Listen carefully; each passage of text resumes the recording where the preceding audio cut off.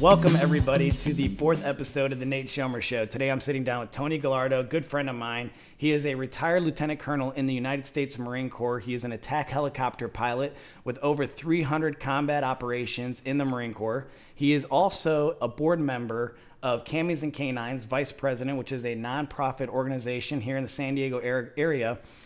They help homeless veterans and rescue dogs. I'm also part of that team.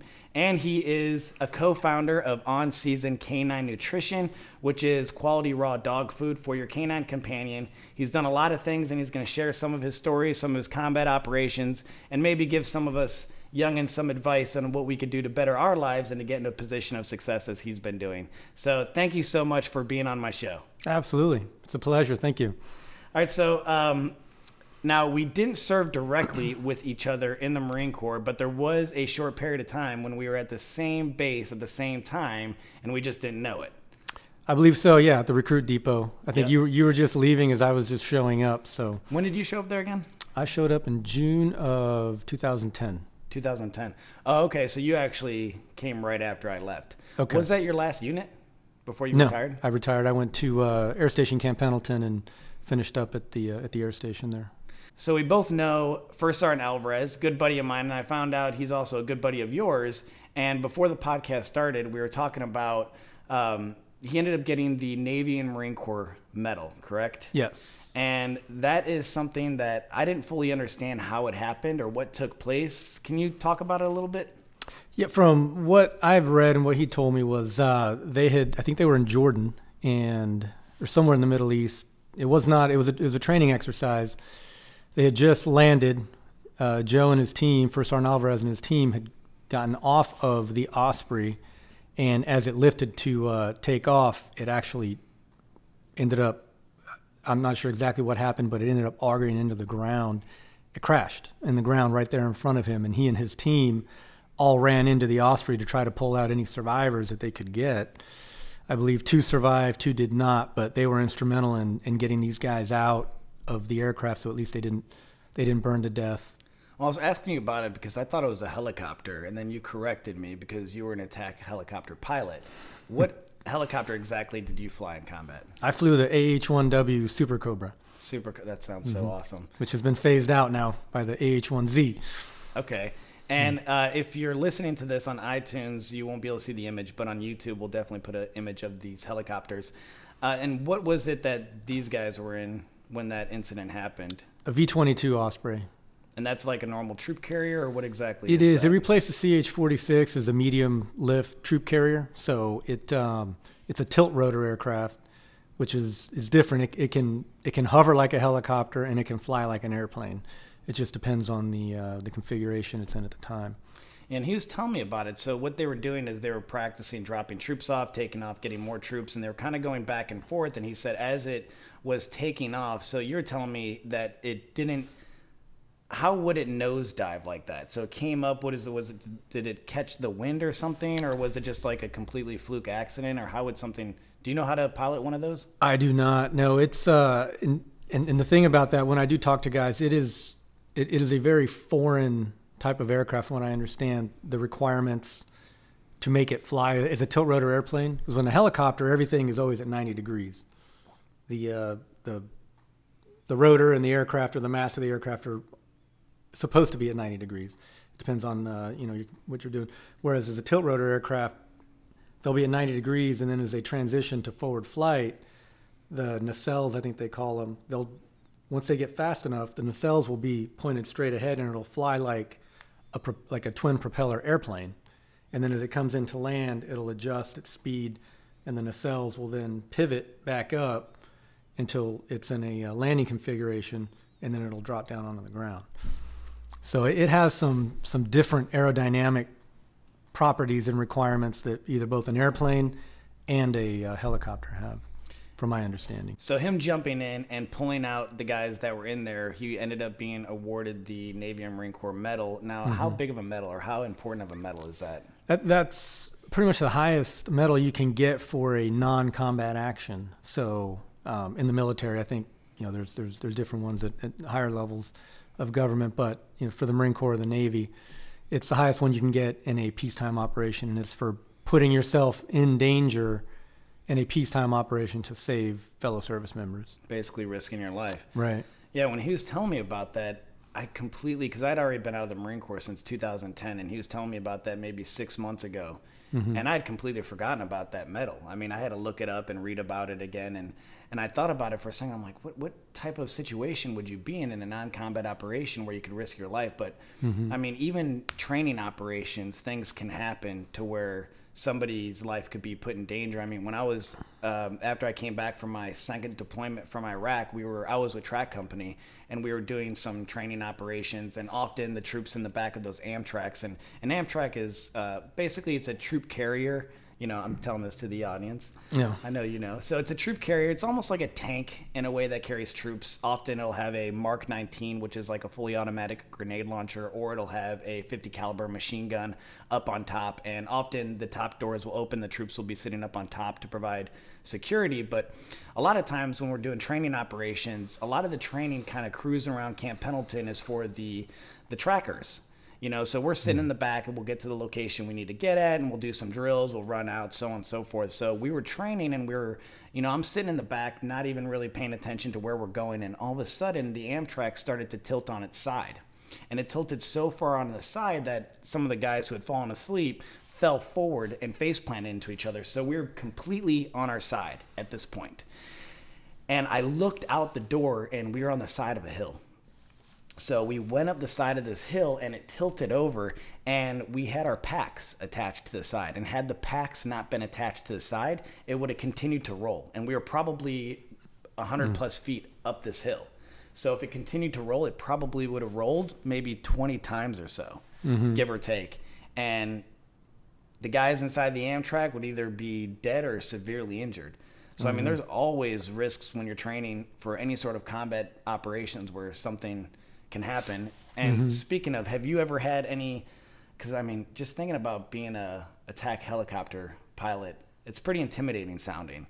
Were you intimidated when you were first getting ready to go to school or to learn about it, or kind of walk us through how that works? Well, what they call the HMLA community, the Helicopter Marine Light Attack, so HMLA community, is very well known. They always say that they're very well known for eating their young. So it's a tough community. When you show up, you are expected to study hard, work hard, learn your aircraft, learn your weapon systems, learn your threat weapon systems, so that when you become an aircraft commander, you are a functional and useful part of the team. So not only can you fly the aircraft, but flying, talking, employing weapon systems, proper weapon to target match, and also employing that against threat weapon systems, so that you ensure that your survivability is higher and their survivability is lower. How long was the school for it? So to get basically qualified in the Cobra was, I think it was 6 months. And then from there I went to my tactical squadron, HMLA-369, the Gunfighters rule. And that's the thing, we always do that. Nate flexes for no reason, but when he does it, we'll have to say Gunfighters rule, right? I'll do that from now on. There you go, yeah. Gunfighters rule. But so when I went to the Gunfighters, I think it was October 1996 when I joined the Gunfighters. And, that's where it begins. You're really nothing in the squadron. And, in typical military fashion, so it's a tough community. So when you show up, you are expected to make all your maps for all the local training areas, start learning, and you have a specific syllabus that you fly. They call it Training and Readiness Manual, the TNR. So you have specific flights, and there's specific requirements for each flight that you have to study for and be prepared for. And as you go through the syllabus, they start breaking out the folks that are good pilots, that work hard, that study hard, and have the ability to advance more quickly or get more designations and qualifications in the Cobra. Police officers, when they're going through police academy, I mean, I'm not a police officer, but they do some sort of, or an extended course on defensive driving techniques and tactics that they're able to implement when they're, chasing the bad guy or whatever the case may be. Are there extended amount of different sort of maybe piloting exercises that you guys have to rehearse over and over again? Or how does that work? I mean, how often are you able to actually get inside of your respected craft and go up there and practice some of these techniques that you are quite possibly going to implement when you're in a combat situation? Yeah, so when I was a junior Marine, I remember the commanding officer of the of the squadron, he wanted everybody to have at least 20 hours of flight time a month.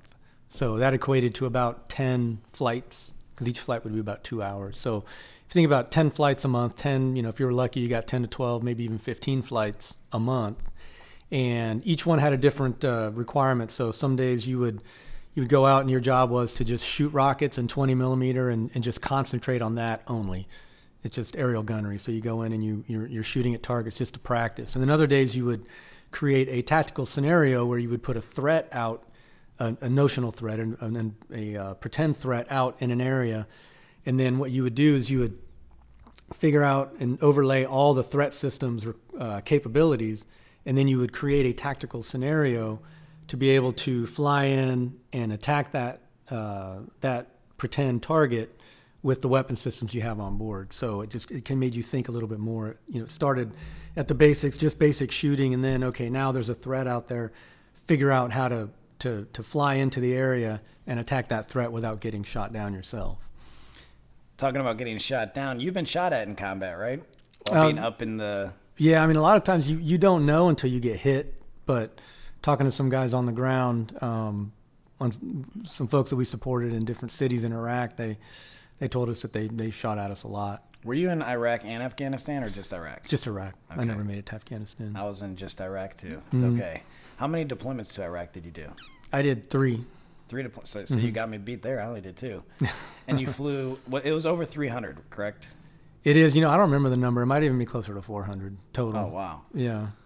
Do you have any stories that stand out that might be worth sharing? Yeah, no, I do. It's funny because I usually don't talk about these a lot. I think about them every now and then. I remember when I came back from Iraq, you just didn't think about it constantly because it's something that's raw and in your mind at all. I remember, the first time we shot back at somebody, it was just kind of we were just out doing a patrol flying, and there was an Army unit on the ground, and they were on one side of the Euphrates, and there was this house on the other side of the Euphrates. And they kept telling us, hey, there's guys in the house that are taking pot shots at us, and can you take a look? So we flew in, and we're perched up high, probably 1,000, 1,500 feet, just kind of looking down. I got my front seater was in the optics, taking a look, and all of a sudden, these guys in black pajamas start pouring out of this house, and with AK-47s and everything else. So my gunner's like, hey, we got MAMs. We call them MAMs, military age males. It was the term we used over the radio. So we said we got MAMs in black pajamas with weapons coming out of the house. And the JTAC, the Joint Terminal Attack Controller, said his only words were "cleared hot," and we're like, wow, okay. So cleared hot, and I just basically tipped over, and the Huey I had behind me with Wedge Rampy, an awesome guy. If he gets to hear this, Wedge, we were an awesome combat crew. The Huey just opened up with a minigun and just started obliterating this area. They all ran into this palm grove. We dove in, and I just popped rockets all in the different spots of the palm grove. We pulled off, came back around because they wanted to put a Hellfire missile in the house, and so we did that. We came back around, put a Hellfire missile in the house, and then pulled off, and it was just like that. We went from just flying around to pretty much emptying. A combat situation. Yeah, emptying our, coming back what we call Winchester with, shooting off all our ordnance. And people hear Hellfire all the time, but can you explain exactly what a Hellfire is? Yeah, people do hear what a Hellfire is. So a Hellfire is it's a 100-pound missile. So it's not that big. I mean, I forget what the exact length was. I had to know it at some point in my life, or I would have gotten yelled at. But I remember it was 100 pounds. So it's a 100-pound missile. And basically what it does is it seeks coded laser energy. So when you put a laser, whether it's from the aircraft or from the ground, they will tell you a code. So, the code might be, a lot of times we used 1111, 1234. I mean, something simple. And they would just say code, quad ones, which was a common one because it was the strongest, what they called PRF, pulse repetition frequency. So they shine a laser on the target, you code the missile, or you program the missile to read that code, and once the missile sees the code, it'll give you a indication in the cockpit that it sees it and that it's within the limits. As long as the diamond showed up inside the circle, you're within limits, boom, fire the missile off, and it would ride that laser, or ride the reflection of the laser all the way down to the target and hit it. Would you have to maintain on the target in order for it to hit? So if you start to move, it would veer off as well. Right. Yeah. So the laser had to stay on the target. Correct. Okay, that's almost like a. What is the rocket that has a wire attached to it where they're able to control the tow gun, right? Mm-hmm. And tow missile. That's they've had some training incidents with those as well. Those are kind of dangerous because of that. They can be. I mean, we shot tows off the Cobra as well. Oh, really? Yeah. Yeah. Oh, they don't now. I'm pretty sure the Zulu doesn't shoot it anymore. I think it's Hellfires only because they have so many different models of Hellfire now. But we used to shoot the tow missile. And, yeah, I mean, every now and then they would fail.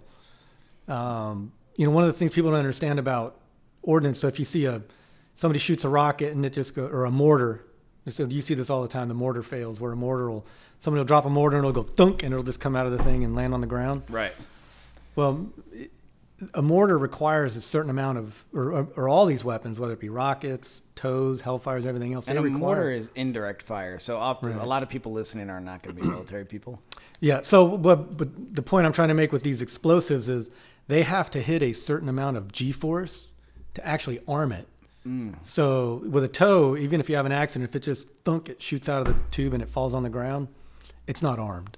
Similar to the 203 as well. How it has to have a certain amount of spirals before it activates. To fuse it, yeah. To fuse it, yeah. We actually had a really close call when we were in one of our Amtraks. So for whatever reason, when we were going into the invasion in Iraq in 03, crossing the line of departure, they had everybody place their weapons into condition 1. And so condition 1 is magazine inserted, round in chamber, bolt forward, safety on, ejection port cover closed, right? And so some of the guys had their 203s loaded, which I thought was absolute insanity. And one of the guys, he jumped back down into the Amtrak from being on overhead watch or air watch. And when he jumped down, it somehow shot his 203 off. And his hand was in front of the 203. So it hit his hand, shattered his entire hand, and landed in the center of the Amtrak with 22 Marines inside. And everybody, I wasn't in this Amtrak, but from what I heard, they're all looking at it. Everybody's, heart's pounding, wondering if it's going to go off, but it didn't go off because, of course, it wasn't able to arm because it didn't spiral enough. So when it shoots out of the 203, it starts to turn, and it needs a certain amount of rotations. And luckily for them, it didn't rotate enough. So. Yeah. So a lot of them, have fail-safes built into them. Like the tow has two motors, a launch motor and a flight motor. So the launch motor, it was designed for people to shoot it on the ground, so that hit the launch motor and it just goes, basically so you go puff. It shoots the explosion out the back. Everybody knows not to be there. It launches the missile about 60 feet, I think it is, and then the flight motor kicks in, and the flight motor goes off so that it doesn't burn the guy that's shooting it. So that was the thought process behind the tow. Well, it fired the same way off the Cobra because the missile was essentially the same kind of missile. Did you do any night missions? Oh, tons. Yeah, we trained a lot at night. Yeah, vision goggles. Yeah. What is it? We had one raid that we did at night. Long story short, we came in. It was basically a college that they were using as a stronghold, and so our mission was to go there and take them out. And they didn't even tell us, or maybe they did, maybe the higher ups. I mean, I was just a corporal at the time, so I didn't get all the details. Yeah. And when we got there, a Humvee pulled up, and this Humvee started playing on the speakers, Let the Bodies Hit the Floor. Super loud. And we had a building that we were going up on top of, and we were actually in Newsweek because of this exact attack that we did. And we placed all our machine guns up on top of this rooftop. And once we got up there, we could still hear the music playing, but then a couple helicopters just started laying down fire from the sky. And I had no idea they were there. Yeah. And my only assumption is that the music came in to mask the sound of the helicopters coming in to confuse the enemy. Yeah, because a lot of times if they heard the rotors of the Cobra or the Hueys coming in, they would just disengage and run. They used that a lot, actually, when we were there in Ramadi and in Fallujah, the time that I was there, 2005, 2006, when they would get surrounded, because the Marines were in this spot in Ramadi that was easily surrounded. So whenever things would heat up, they would send us on what they called a TIC, a troops in contact, and we would just come in, and as soon as they heard the noise, the enemy would disengage and go away, because they knew what was coming. Were you part of Operation Phantom Fury? No, that was before we got there. I believe that was 2004, five. Okay, so it was 2005. early 2005. So when we Phantom got Fury there, was Fallujah. yeah. So when we got there, Fallujah was relatively calm. Oh, really? But there was still things going on there, but it was relatively calm. Pretty much the main fighting had already ended at that point. The main fighting in Fallujah, now Yeah. up in Al-Qaim, right next to the right where the Euphrates and the Syrian border And come Ramadi was together. pretty bad too, right? Yeah, What Ramadi that was called? pretty The bad. Ramadi Triangle. Yeah, we Were did you a up lot there? of yes, we support a lot of Ramadi operations. Yeah, my brother was in Ramadi. He was also Marine Corps infantry, and he was basically shot at every day up there. Yeah, He only spent 3 months overseas in Iraq. I spent 18 months, and he probably got into just as many firefights as I did in his 3 months, just being part of that. It was called the Ramadi Triangle, right? I believe so. for the ground guys, because remember on the aviation side, we weren't always privy to the way you guys would call it on the ground. We just had our intel reports. We would go. We would get we would get a call. We would have a frequency, somebody to talk to, and then we'd go from there. So they may have called it the Ramadi Triangle. I don't remember. Have you 13 seen? years ago. I'm going to throw in a movie reference here. Have you seen the most recent Mission Impossible? I don't know. I saw one flying back from Georgia a couple of weeks ago. Okay, so it was a really new one and really recent. It was the most recent one, and Tom Cruise is an actual helicopter pilot. And one of the things that he does is he does this like spiral where he goes down this canyon, and he actually I did see it that. Yeah, I did see that in one. the movie. Uh-huh. Is that a technique you guys would do as well? No. What is that called? Do you know? Just a spiral down.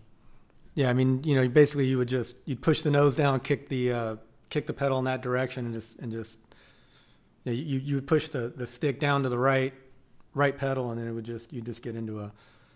I imagine that would be pretty dangerous. No, as long as you stay controlled, it's not dangerous. No? No. I've only been in a helicopter once, and it freaks me out. I was in one of the what is the troop transporter where it has the 2 helicopters with the 2 rotors on top? CH-46, yeah. Yeah, that freaked me out, and it made me super sick. Yeah, well, those things move like this, constantly moving like this. So if you're prone to motion sickness, a frog would get you sick. Is it like a car though? If you're the pilot, it's not as bad, but if you're a passenger, it's way worse. Yeah, if you're the one doing the flying, it's not nearly as bad. Was it intimidating though the first time you got in the pilot's seat and you took off? Oh yeah. I mean, I remember that flight. What did that feel like? It's got to be intimidating. It was. I mean, because we train in flight school, we train in the TH-57, which is your basic news helicopter that you see flying around. And then you get into a Cobra, and it's the Cobra weighs 5 times more than that one does. Weighs 5 times more. I mean, the blades are literally that wide. With the one of the 57 is like 5-6 inches wide, and it's just, I mean, you're in an attack helicopter now. I mean, it's just, it's just kind of badass when you get in there and you just see all the, you're sitting in the cockpit and you got the armor all around you and all the weapon system. It was really cool.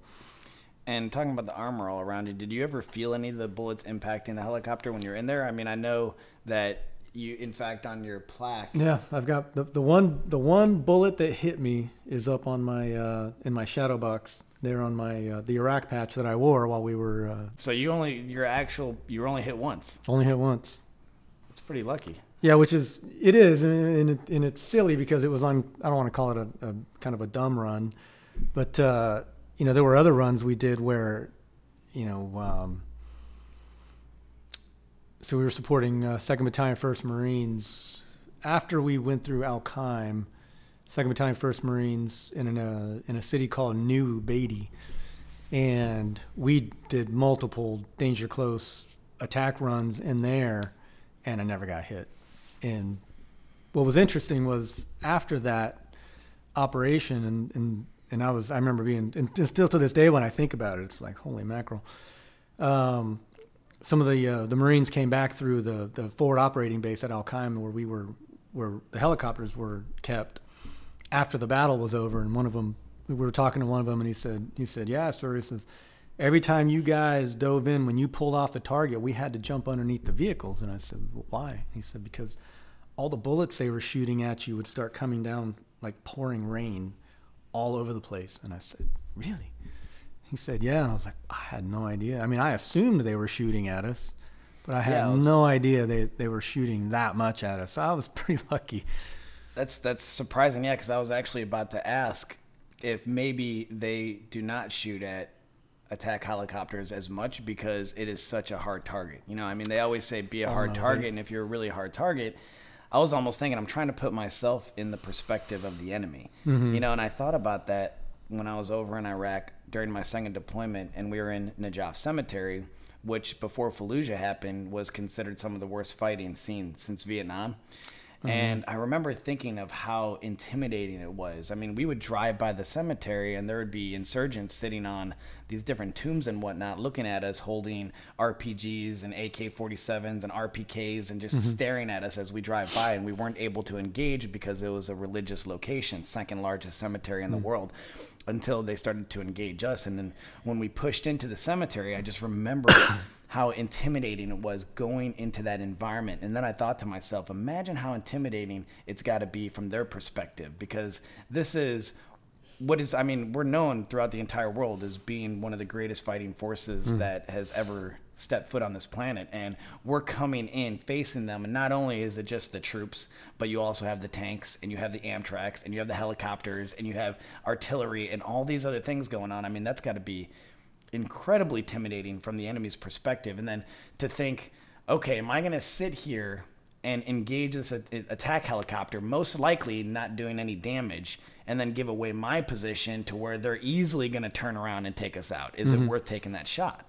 You see what I mean? Well, and that's an interesting perspective, because there were times where if we were not in a specific named operation or, an engagement with a battalion like we were there, a lot of times they were hesitant to shoot at us, because if they gave away their position, we were cleared to engage immediately. So I think a lot of times they wouldn't shoot at us because they knew, because a lot of the patrols we would just do standard routes in areas where there were hot spots. And I'm sure there were people down there that wanted to shoot at us, but they wouldn't do it because they knew that we would turn on them quickly. Right. There were several times where they fired SA-7 shoulder-launched missiles, and that was a calculated risk as well, because the SA-7 leaves a trail from where it goes. So if if there's two helicopters, because there was always two, if you shoot and you hit one, the other one is still going to attack you. So it was a big risk. A big risk, and they took it. They took down. They shot several missiles at us. Only one hit. Didn't hit your craft, though. No, hit no. Your wingman? It didn't hit my wingman. Yeah, you still call wingman. No, this was interestingly, yeah, and I figured we would talk about this as well. So it was November 2nd, 2005. I was up in Al-Qaim, getting ready to kick off, because I think November 5th was when Operation Steel Curtain was going to kick off up at Al-Qaim near the Syrian border in the Euphrates River. And we got a call over the radio that gunshot 6-6 was down, and usually, that's kind of the term of been shot down, and nobody had any details of what happened. So we were all glued to the radios trying to figure out, and they launched the QRF, the -2 landed and did what they could, because they had miniguns and a 50 cal. And QRF is quick reaction force. Right, yeah, so they got some infantry guys on the ground, some Nates. They got some Nates running out there to try to secure the area so they could figure out what was going on. And turned out, one of my good friends, Major Gerald Bloomfield, and one of my other squadron mates, Mike Martino, they both died. They were shot down with a missile, and they fell out of the sky and died. Did you guys go in there and pull them out? We did. I did not. Yeah. But you were up in the air providing security as the ground troops were going in. And I was not, because this actually happened between Ramadi, kind of right outside Ramadi, maybe a few miles outside. I think I would say to the west of Ramadi. Just random house. This guy had a shoulder-fired missile, and he just stepped out and shot down the helicopter. Did they take him out? Don't know. I don't know if they ever got him. Don't know if they ever got the particular guy. But it was a pretty ugly day. And what was worse was the insurgents were, at this point in time, people may remember this, they used to videotape everything they did. So there were certain websites where they would post these things, and myself and another guy, Ira Clark, he's a CO down here in Miramar now, we were surfing through the internet and we found the video. And this was, you know, one of what I call one of the raw moments of my life. Was many times they would post a video of them shooting the missile and it hitting the helicopter, because nobody had any clue how they got them, right? Because we had systems on board the Cobra that would react to missile firings and shoot flares off. So that system obviously didn't work. So we were trying to get clues. Well, this particular time, this video, and I don't think it was up very long before it got, we might have been the only two that saw it, was not a video of them shooting down the helicopter, but a video of the cockpit of my squadron mates. And basically what they were trying to do was, you know, get them out so they could do the usual like they did in Somalia, parade them around and everything. And I think the QRF got there fast enough. It stopped, you know, stopped that whole thing. They did bomb some of the houses in around the area. So whether the one that shot him or not was killed also, I don't know. But I know that between the F-18s and the QRF, I know they went in and took care of business there. Yeah, I remember they did do that often, because in Najaf Cemetery, same thing. The first group that went in, one of the guys that we know was, or one of the guys from my unit was taken out, and the next day we saw a photo of them standing on his helmet. You know, so they would do stuff like that. But for me, you know, they're trying to show how tough they are, but from the perspective of the grunts, it just pissed us off, and we went in and took them out. Yeah, and that was, you know, that was a few days before Steel Curtain kicked off, and that, you know, which led to New Beatty. Which was Steel Curtain?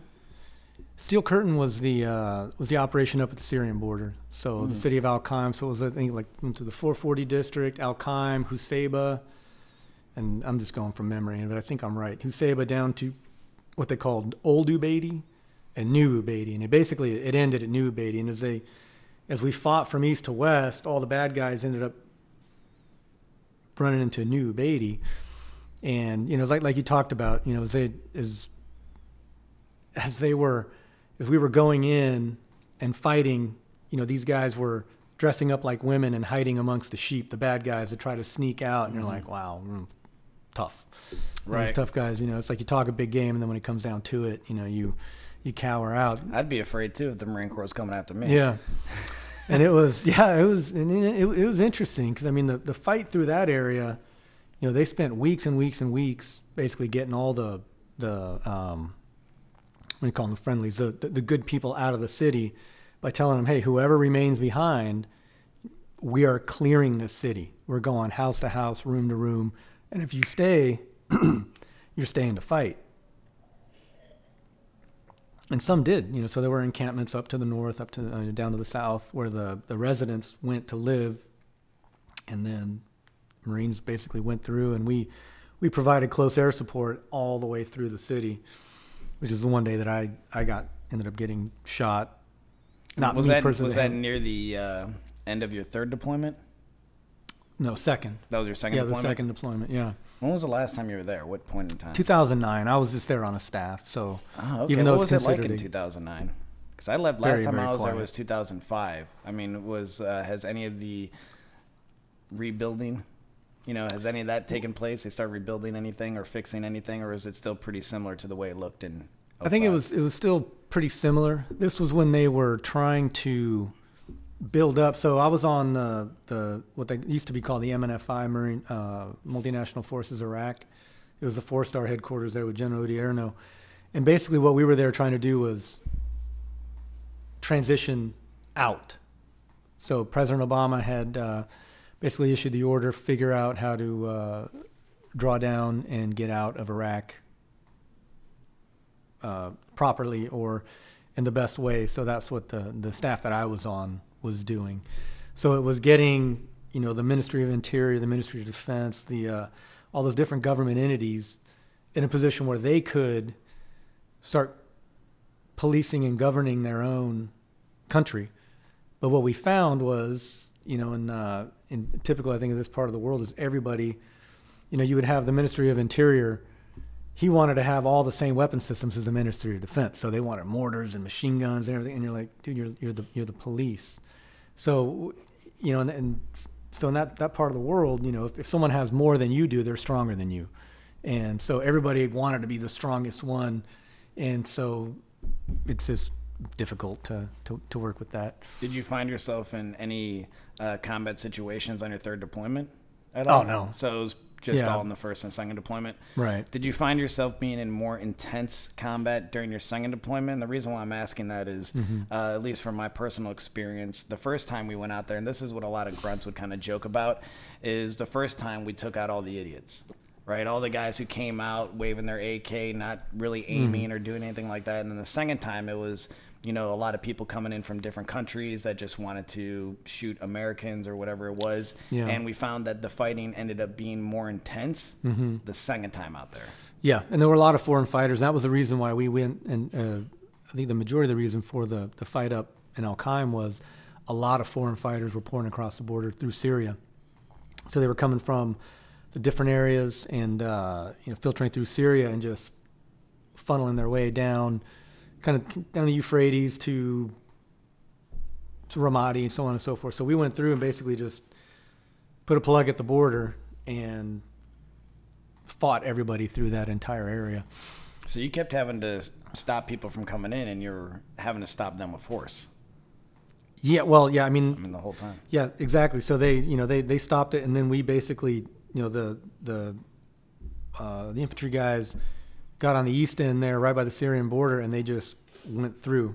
So every day, you know, the FLOT changed, the forward line of troops changed, and we would go out and support whatever they needed. And a lot of times we would, you know, we were firing Hellfire missiles many times. Just there would be a guy in a building, whatever else. They'd call the building, we'd say, got it, and they'd cleared hot, and we'd put a missile in there, boom, and what was the largest organized combat mission that you were on? What is one of the most intense experiences that you remember? That would have to be New Ubaidi, the one where I was telling you where they were shooting at us so much it was raining bullets afterward. That was a crazy morning, and I remember that, you know, like it was yesterday. It was a very interesting thing. So 2nd Battalion, 1st Marines was there. And New Ubaidi, if you look at New Ubaidi on the Euphrates River, it's kind of like Mickey Mouse ears, what they called it. It was almost like a heart that was cut off at the bottom.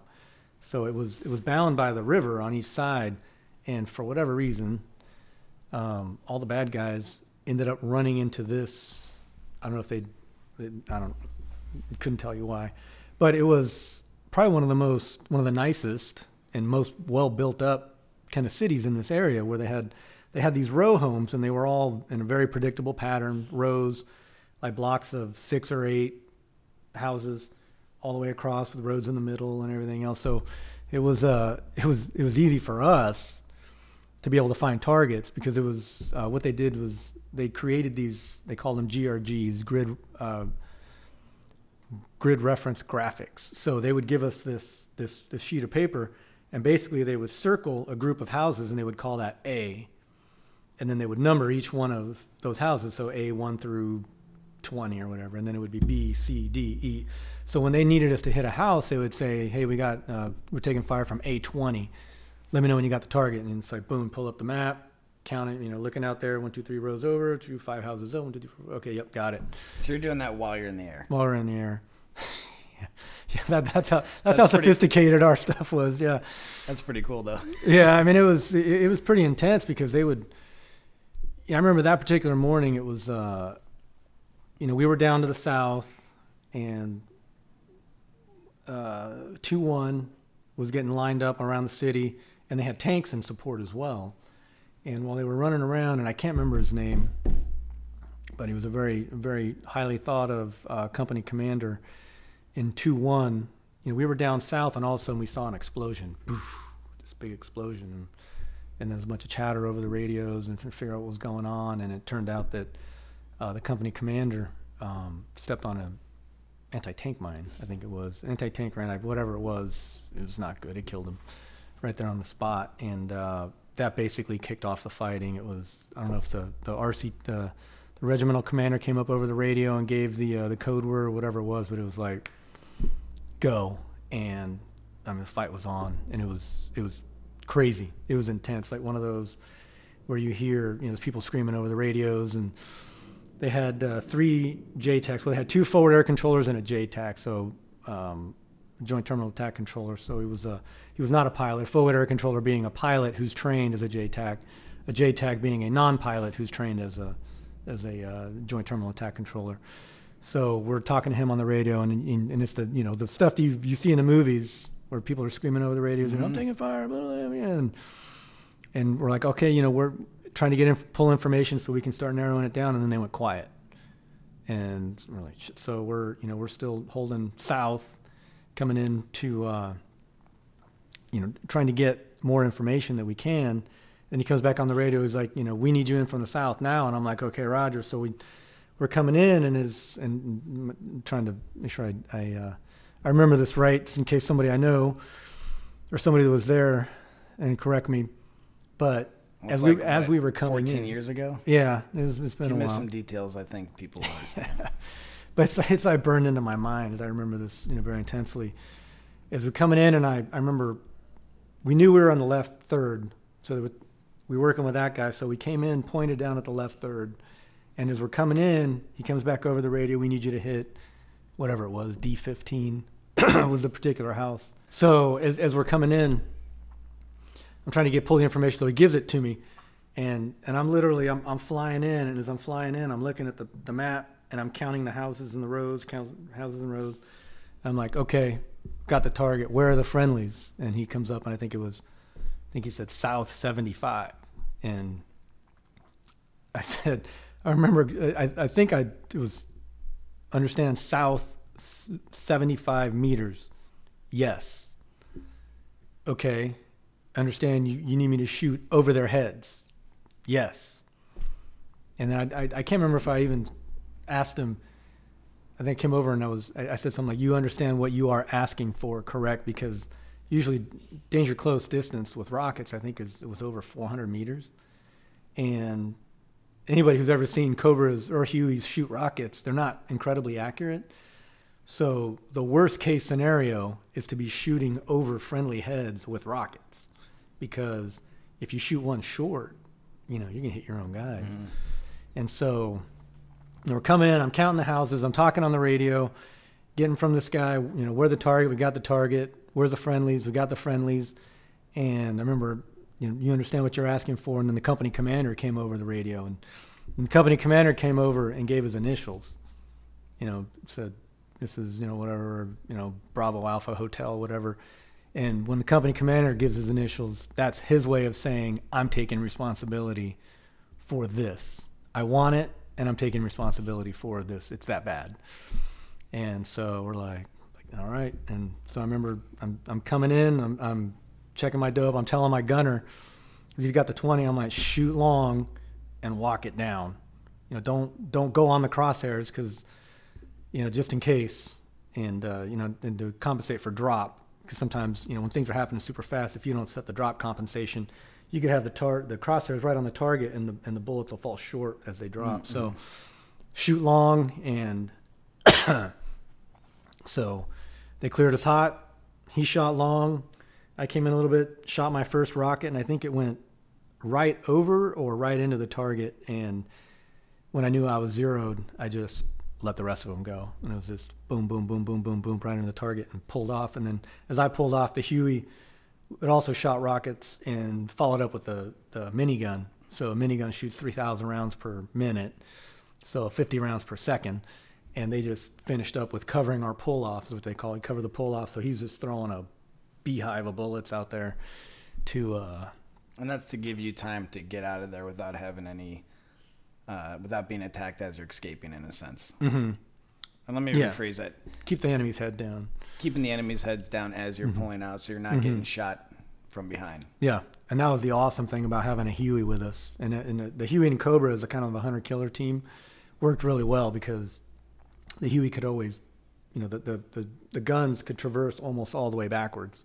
So they can engage and suppress targets until you're completely out in the clear. So it was nice. And what is the longest? So a lot of times, I think when somebody who hasn't been in combat and they think about a combat situation or a firefight, you often think about what you see in the movies, and you think, you know, okay, maybe 20 minutes or something like that. But I mean, from my experience, I was in an 8-hour firefight where it just kept going, and it didn't stop for such a long time. What was the longest one that you were a part of? Were you ever in any where you actually had to go back, resupply, refuel, and go right back out immediately? Yes, but generally, so we were limited with our fuel. So that particular morning, that was a full 2-hour flight, because not only did we do that, but we also went off to the west, and as the attack continued forward, we were firing Hellfire missiles off of a Predator drone. So the regimental air officer had a Predator about 9,000 feet over the city, so he could look straight down on the targets. So he could find targets with the Predator, put a laser right on the target, and because we couldn't see the target from the Cobra, 3-4 miles away, he would call the target and he would basically say laser on. Our missile would pick up the laser and we would fire on the Predator. So I mean, the ability to find targets from straight above with the Predator and then engage them with the Cobra's missiles like that was amazing, because he could see the friendlies going forward, and he could see where the enemy was gathering. So these guys, he said, they were gathering. When I talked to him afterward, they were all gathering, huddling up in groups behind buildings, making plans and stuff like that. He just started dropping missiles right in the middle of those guys.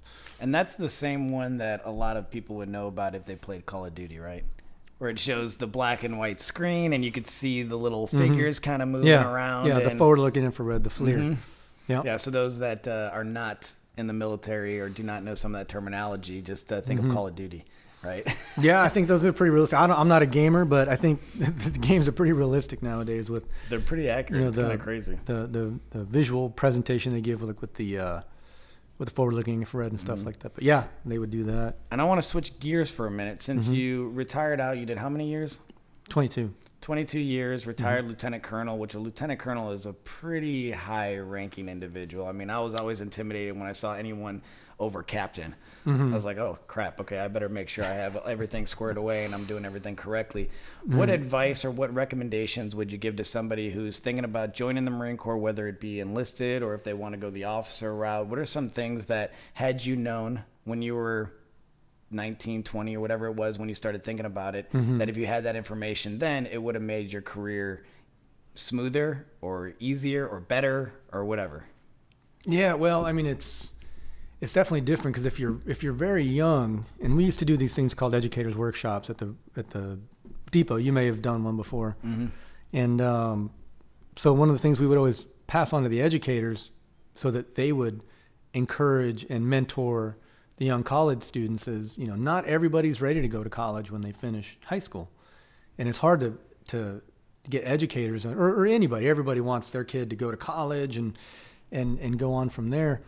But not everybody's ready for college when they finish. Maybe they want an adventure. They want to go in the Marine Corps. And one of the things we'd always tell the educators is, they go in the Marine Corps, they'll have tuition assistance. So if they're smart, they can get 2 years of college done and their first 2 years of active duty service for free, because all the colleges on campus charge what tuition assistance pays. At least they used to. And so you could get 2 years of college done in the first 4 years.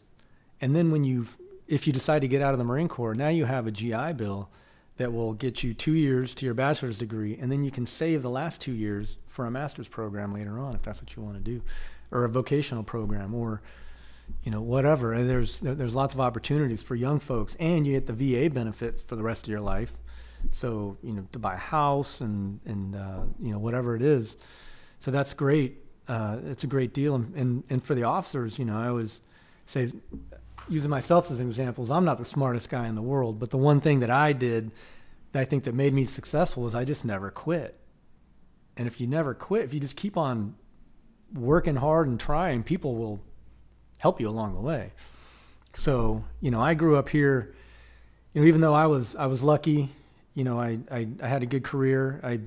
I probably could have been So if I wanted to, I could have been at least competitive for colonel. So I could have made it to full bird colonel had I stayed in longer, and done some other things post command.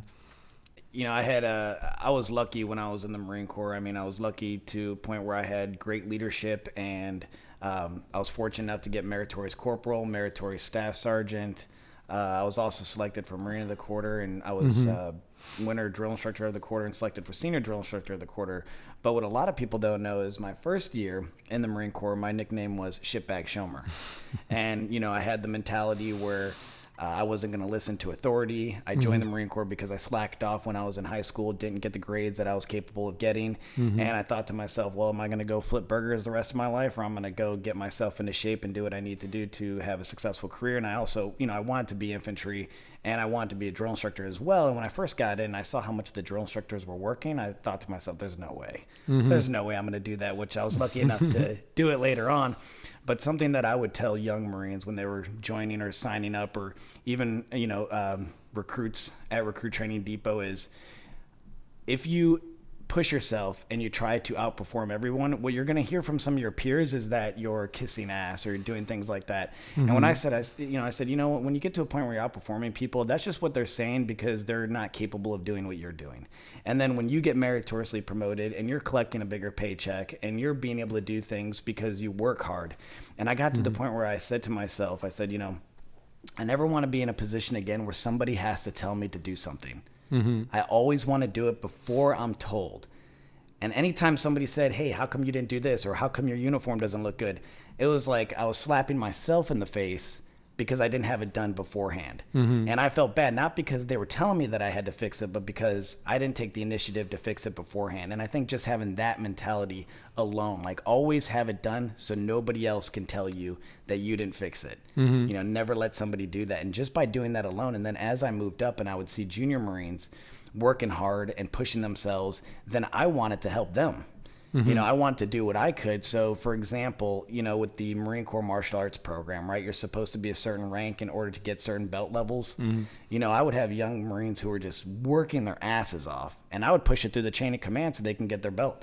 I'm like, this guy is working hard. He's putting in the time. He's putting in the effort. He's done the entire syllabus and putting up the chain, and then they give him the belt, or they don't. He earns the belt, right? But they allow it for something that maybe you're supposed to be sergeant to be a black belt, but now a corporal is a black belt. And well, it means something when people take the time to do something like that. You let somebody progress ahead of their peers, and what does it do? In reality, it pushes their peers. They're like, oh, it is possible, and then it motivates them to, well, shit, if he can do it, I guess if I put in the effort, maybe I can do it too. And that, I think, especially in the Marine Corps, when you get the people, the right balance, people that want to be competitive and want to work hard and do those different things, it pays off. And I remember seeing that, at the recruit depot with guys like Joe Alvarez. My Sergeant Major and I, Sergeant Major Wayne Peterson. Sergeant Major, how you doing? He's he's retired now. But super guy, Sergeant Major Peterson. But we fought hard to get Joe meritoriously promoted to gunny, which is meritorious promotion to staff sergeant is hard. Meritorious promotion to gunny is even harder. Really hard. So wait, did he get meritorious gunny? Oh yeah. Oh, that's awesome. Yeah, we got him meritoriously promoted to gunny. Well, I'll say we got him. We pushed him, and he earned it. Oh, absolutely. He was one of my, I told a lot of people about this because when you move up as a drill instructor, it's nice if you're in a company that sees how hard you're working. When you move up, one of the hookups is they'll give you a really strong J, right? A really strong team. So if you're the senior, you don't have to work as hard. Yeah. And that was one of the best things. He was, I believe it was my last cycle.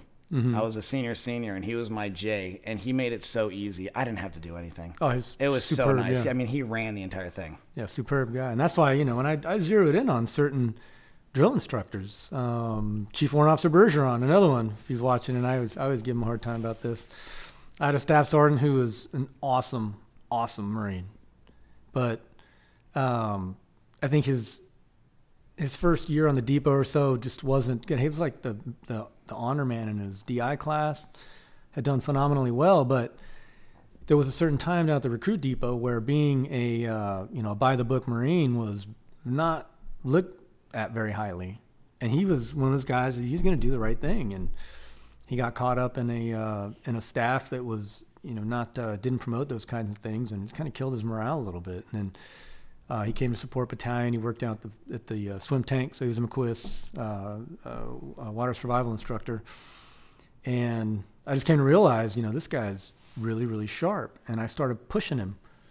It's like, hey, I think you should put in for the warrant officer package. Oh, no, I don't have the ASVAB score. I can't do it. I was like, I asked him, hey, is it too late to take the ASVAB? And they said, well, it won't make it in time for the board, but as long as he takes it and gets it up to the depot before the packages go to headquarters Marine Corps, then we're good. So I told him, and I just kept pushing and kept pushing and kept pushing. When are you going to do it? And it was kind of like reluctant. I think he didn't think he was good enough to do it. And I was like, you're way more than good enough to do this. So finally, we worked on it, got his package in, took the ASVAB, got the ASVAB score in there literally right before they went to headquarters Marine Corps, first round selection warrant officer. I'm glad you brought that story up too, because a lot of young enlisted Marines are really intimidated by officers that are higher up, such as yourself. And the thing is, talking to you right now and hanging out, it's, you're just like us, you're there and you want to take care of them. You want to do what you can to move them up and help them get promoted. So something that might be valuable to any young Marine that's listening to this, to know that a lot of the officers are there and they're on their side. They're often worried, like, oh, no, the officer is the only one that I see when I get in trouble and I have to stand in front of, the man. But it's like, no, if they come out and they seek you guys out and they ask for your help, you're going to help them and you're going to do what you can to move them up, which I've seen quite often throughout your career that you told me about, where Marines were pushed into a better position because you were there to support what they were doing and you were able to see how much work they were putting in. And, not, as we said with First Sergeant Alvarez, where you didn't give him gunny, but you were in a position to be able to help him, in a sense, get what he had earned and worked very hard for.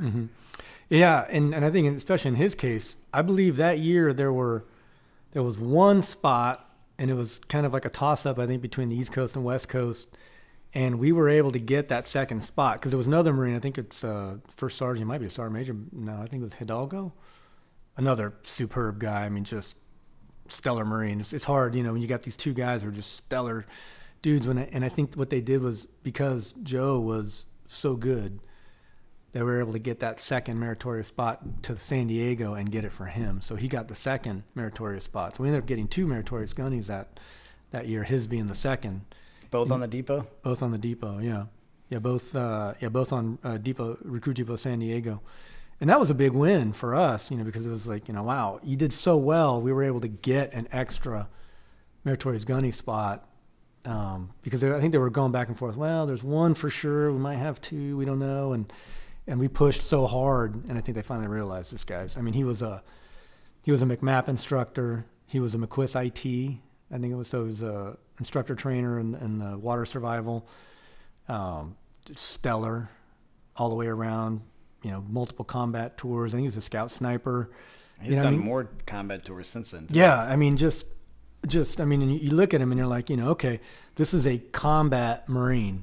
And not to take away from First Sergeant Hidalgo, I think he might have been, he was admin or one of the support establishment MOSs, and there's certainly nothing wrong with that. But I think there's something to be said for the guys that are going to be going into the combat arms that are just stellar, superb guys, super highly trained. So one day when he's a sergeant major, he's been there. He's been to the depot 2 tours. He's been on multiple combat tours.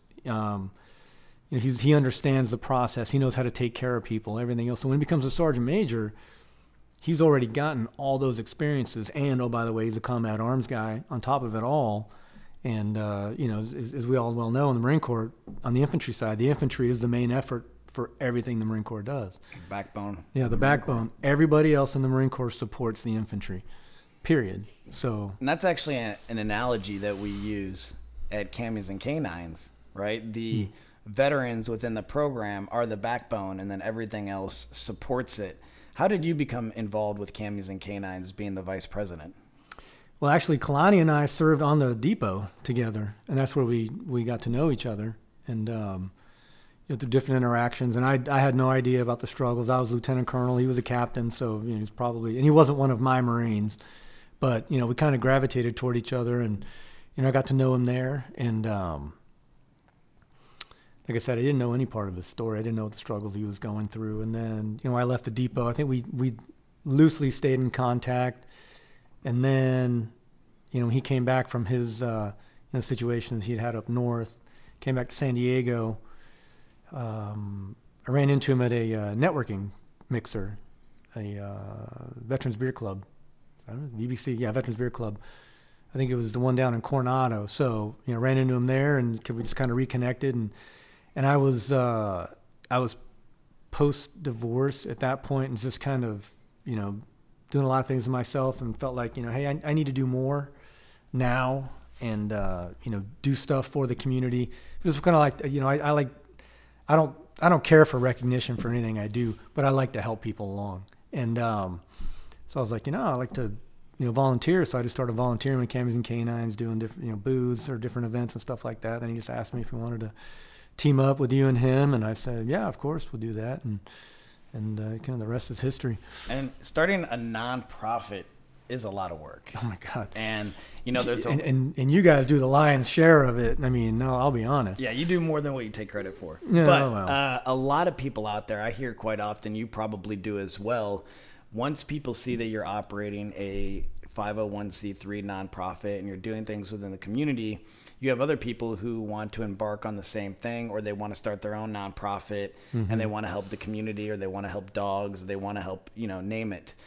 What are some things that you might be able to give them as advice for when they're starting out, or things that have maybe helped you along the way? Well, I mean, it's, like they say in everything else, it's network is have a good network of people that can at least introduce you or help you along with other folks that may not be able to provide financial assistance, but can provide business assistance or, just advice, things to think of. Because like I've always talked about, even when I was active duty, I never could think of everything on my own. And I always would rely on, my junior guys to, officer and enlisted, to come up with ideas about stuff. So it's, is branching out and seeing who has good ideas and things that'll work, and who has good business acumen, who has networks of folks that can volunteer, people that want to donate.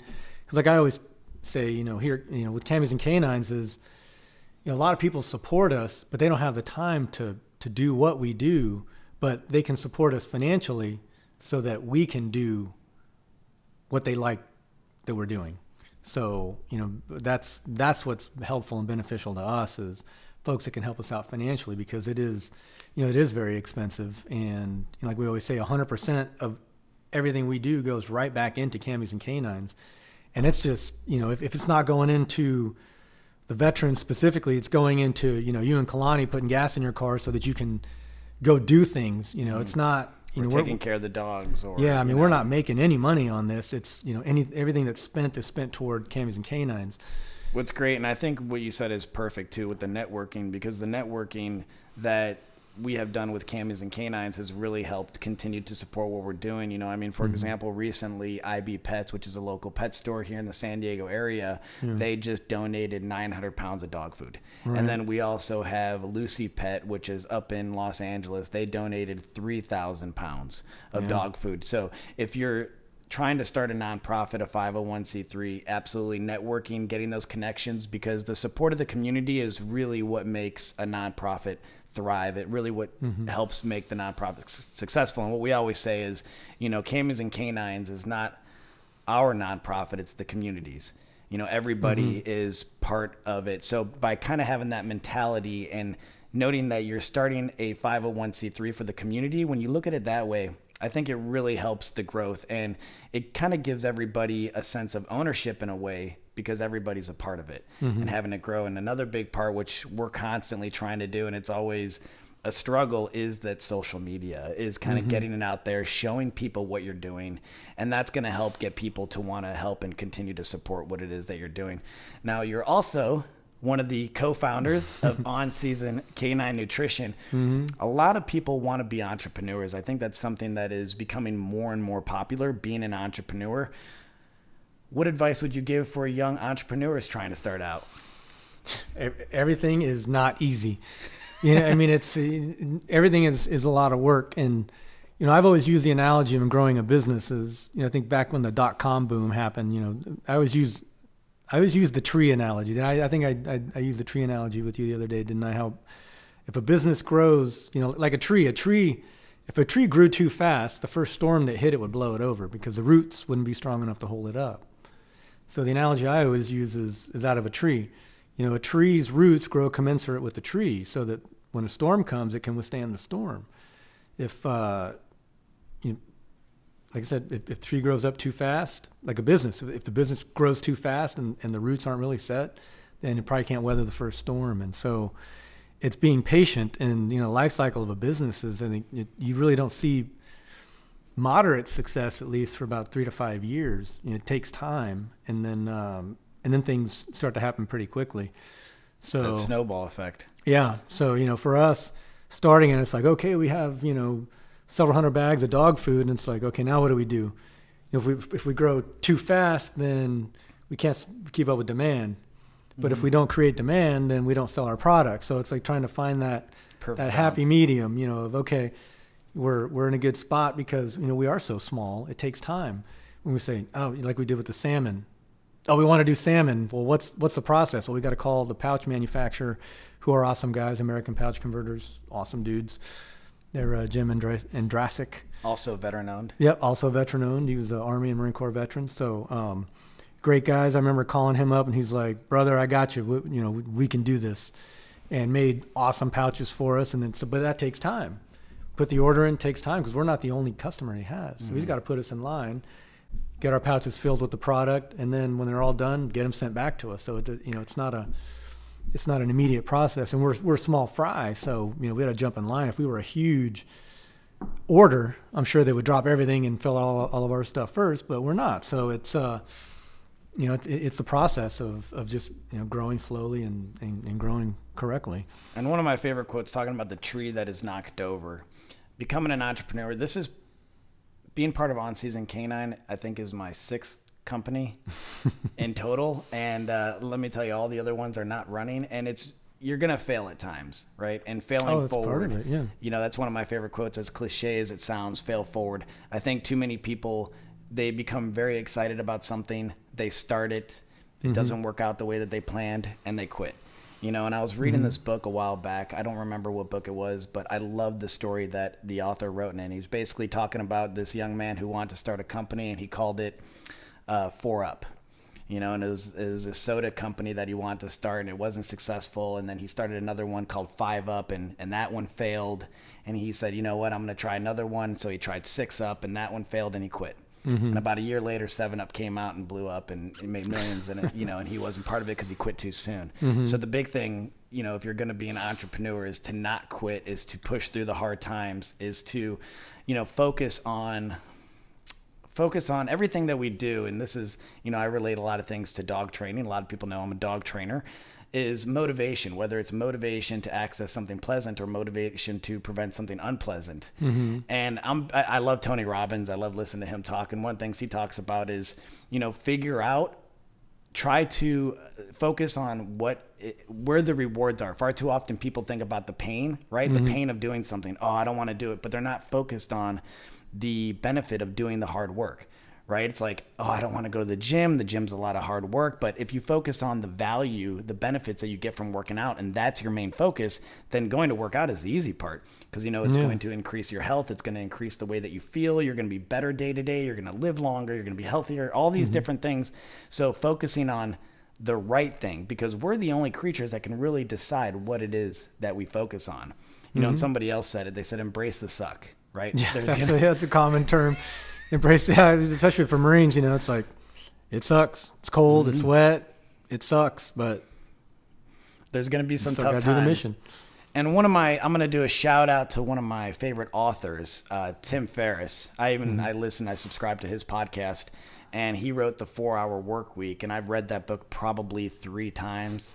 I also bought a copy and sent it to Kalani. I need to give you a copy of it as well. But reading through it, that was actually one of the main inspirations that helped start On Season Canine, because when I was reading it, far too often we get in our own way. We think that something's not obtainable. We think, oh, how can we start a dog food company? How are we going to be able to create the product? How are we going to be able to do? And you get overwhelmed by thinking of all the different things that you have to do. And then once you realize that it is a possibility, it becomes much easier, which leads me to the last point that I want to say is, if you are starting a business, find a good team, right? Finding a good team is probably one of the most important things. And it has to be a good team, because you don't want to get a bad team, because then you're people you can trust, I think, is you know the biggest thing. And that's huge. Finding that good team, someone that you trust, someone that you're good to work with, and you're willing to work with even when it does suck. Yeah, that's true. Well, I mean, and hopefully in 5 to 10 years, you're on the Joe Rogan show, you're on his podcast. He has a podcast, right? He does. I think I see some of those on YouTube. I usually follow those jiu-jitsu podcasts, when they're talking to Eddie Bravo and all the other guys when they're talking about those things. But I train at Eddie Bravo's gym. Oh, is it that's 10th Planet 10th Jiu-Jitsu. Planet? Oh, okay. Yeah, that's Eddie Bravo. All right. Yep. And Joe Rogan helped him name it. Oh, did he? But I was also fortunate enough to be on The Fighter and the Kid. So The Fighter and the Kid is Brian Callen and Brendan Schaub. Okay. Who's a UFC champion fighter, retired recently. And I was lucky enough to be on there for probably 15 minutes. It was a Will Sasso episode, and Will Sasso was running late. So Brian Callen, I trained his dog. So Brian Callen said, let's just start talking for a little bit. And I'm sitting there like, really? Okay. He gets 1 million downloads a month. So that was a little intimidating, but fun at the same time. Yeah. Well, that's good. Yeah. But like I said, hopefully you'll be on Joe Rogan's show talking about the first 5 failures you had and and how you're successful now. And that, the whole point is never quit. And a lot of one of the things I used to tell, especially my junior Marines, was, I'd say, hey, I'm just a regular dude. I grew up in San Diego. I live in Claremont. I went to Point Loma High School. I was just a regular kid. I was I guess you want to call it the Top Gun generation. Top Gun came out when I was 16, so I'm dating myself. It was 86. Yes, I'm 49 almost. A month and a half. So I'll be 49 on my next birthday. But so as, the Top Gun generation, we all wanted to go fly for the Navy or whatever. We all wanted to go fly F-14s and do all that cool stuff. But I never really understood the process, right? So I was just a regular high school kid. I mean, I went through, I didn't set the world on fire. And so I ended up going to community college. I went to Mesa College here in San Diego and took some time even then to figure it out, because what I think is beneficial is when you have parents that have gone through the process, they understand the college process and what you need to do, you kind of have a leg up. Well, neither one of my parents did. My sister and I grew up great, pretty much straight middle class here in Claremont, and we had good lives, but neither one of our parents went to college. So I had to figure it all out on my own. So, once again, never quit and show up. Back in the old days, and people won't understand this now, you couldn't do everything online. You actually had to fill out a form and go stand in line at the school and wait your turn, turn it into admissions, pick your classes. I mean, it was just a whole different kind of process. You really had to put in a lot of effort. You couldn't just sit in your house on your computer and do it back then. And back then, 1988. So did community college and tried to figure out. And that's when I kind of learned. I was dating a girl then whose dad was a Marine Corps pilot. And so I was like, oh, that sounds pretty cool. And he kind of introduced me to the process of how to, go see officer selection officer and the whole bit. So I did that while I was in college and transferred to San Diego State. In my junior year, I went to officer candidate school, 10-week course out in Quantico. And then I came back, did one more year of school, and then I was commissioned in 1993. And, it was the whole thing is, like I said, I wasn't the smartest guy in the world. There were a lot of people that had way better grades than I did. But I just kind of never quit. I just kept plugging through and finally got it, went to OCS and got my commission. I was contracted to go to flight school and went to flight school. And, I think academically, especially with multiple choice tests, I struggled with those at the basic school. I was just not a good multiple choice test taker. Like everything else I did really, really well in, but I just was terrible at multiple choice tests. And it carried over to flight school where I had some trouble with those, but my flying was always good. So I just never quit. I just kept powering through and you know, made it through flight school, got my wings, made it to the HMLA community, was flying Cobras, did well there. And that's where I worked hard and kept working and working and working, and learned, you know, it was very interesting to me. So I learned all the weapon systems, did really well, and within 3 years or so was able to attend weapons and tactics instructor course, you know, which is a high level graduate level aviation training school. So I got to do that in the Cobra, which was pretty prestigious, and you know, just kind of continued on from there. So I was very lucky, and it just came down to hard work and perseverance. I mean, I think perseverance is a big word, and that actually made me think of something. Far too often when somebody is trying to attempt to do something, they want that tree to grow really fast, or they're trying to take on a challenge that may be too big for them at the time, and it doesn't mean that they can't get to that point. But multiple successful opportunities, I think, help create more successful opportunities, and it helps it grow. And an analogy I heard a while back, which I thought was an absolutely brilliant analogy. If you're just now trying to work out, right? You want to start working out and you want to get into shape. You can't sit down on a bench and put 300 pounds on and start knocking out reps. You have to start with just the bar. You have to get your muscle warmed up, and then you have to add weight, and you slowly add to it. And everybody knows that's the process that you have to take in order to increase your muscle and increase your strength. And we need to look at everything like that. Start small, get multiple successful opportunities or multiple successful events, and that's going to help create more successful events. And it's also going to boost your confidence, because if you try something too difficult and you fail, then I think that's when some people will quit. So start small, get those small wins over and over again. That increases the confidence, which helps get you in a better position to do something even more challenging and to become that super successful person, right? Yeah, as we both learned with jiu-jitsu. You know, I've been doing jiu-jitsu for about a year now, and it, you know, for me, it's been life-changing, where, you know, you wouldn't think, and I kind of blew it off for a little while because my little one was going, and I wasn't blowing it off, but I was, you know, a little intimidated, but also wanted to make sure that I was physically ready at my advanced age to start jiu-jitsu.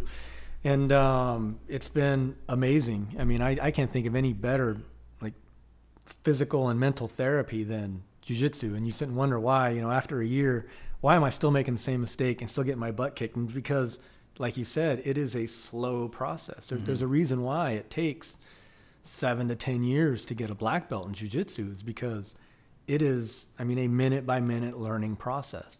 And you don't learn it in a year. You don't learn it in 2 years.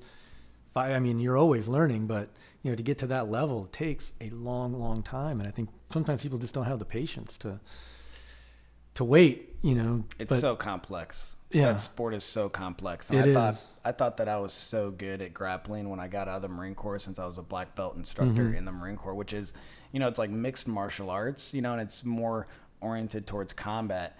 And I signed up at a school in LA, Hey Diago's Brazilian Jiu-Jitsu, and I was getting choked out by like every blue belt there. Yeah. You know, and then, and that kind of humbles you. You're like, oh my gosh, the level of technique that these guys have and how technical they are. I mean, speaking of Joe Rogan, what he calls it is high level problem solving with dire physical consequences. And what I find really interesting about it, a lot of the guys that train at these different jiu-jitsu schools, a lot of the men and women, they're all very intelligent people. You actually find really intelligent people there because it is so complex, and there's so many different ways you can move and get into different positions, and it's so much fun too. If anybody is getting ready to start jiu-jitsu, don't quit until after you start beating people. If you get to a point where you start tapping people out and then you want to quit, fine. But don't quit before that. Yeah. Because when you're getting choked out constantly, it's not fun. But the second you start tapping people out and you start winning and you start getting submissions that you were being put in, you know, at first, then it's such a great feeling. Yeah, it is. It is. Yeah. And I mean, I credit, you know, Mike Phelps, Del Mar Jiu-Jitsu Club, hashtag DMJJC. Is that right? That's a good school. Yeah. No, they're awesome. Yeah, right here in Del Mar, right next to the racetrack. I mean, new people every day. I mean, yesterday, the class was 24 6 to 8-year-olds, the biggest class I've ever been in. I mean, that's a lot of kids. Yeah, I think it's great to get kids involved at a young age too. And then my class last night, you know, shout out to Keenan Cornelius. He's filming some techniques that he was teaching last night, but you know, had an awesome class. Keaton Cornelius is teaching about once a week now at our school, and he's you know, a phenomenal BJJ guy. And you know, it's interesting, you know, the difference. And it was a tough class. I mean, we all left just exhausted, because our warm up, instead of doing like a regular warm up and everything, we did grips. We did grip warm ups, breaking grips, and, you know, getting underhooks and everything else. I mean, before we even started rolling, we were all pouring sweat, because we would, you know, you do it and then you switch partners, and so it was yeah, good. It's hard to go to the gym after jiu-jitsu. Oh, you're wiped out. I try to go to the gym afterwards, and I'm so smoked that my gym workout just is. I was telling Erica the other day, my girlfriend, I was saying, you know, I really need to go to the gym before jiu-jitsu, because I can't, after jiu-jitsu, I'm beat. I'm just wore out. All right, so believe it or not, we are already over an hour. All right. Yeah, it goes fast. There you go. So before we sign off, if anybody has any questions for you, or maybe or they're looking for some advice or anything like that, is there a good spot where they can reach out to you? Yeah, like email or phone number, or both. Okay. Email. Which email? It would be Tony, Tony, at camiesandcanines.com, CAMMIESANDCANINES.com. And I'll add that in the description, so it'll be there as well. So excellent. That's the episode for today. I want to thank you for taking the time to sit down and chat and let me come over and set up all this equipment. It's been a good time. No, I'm honored. Thank you. All right. That's a wrap.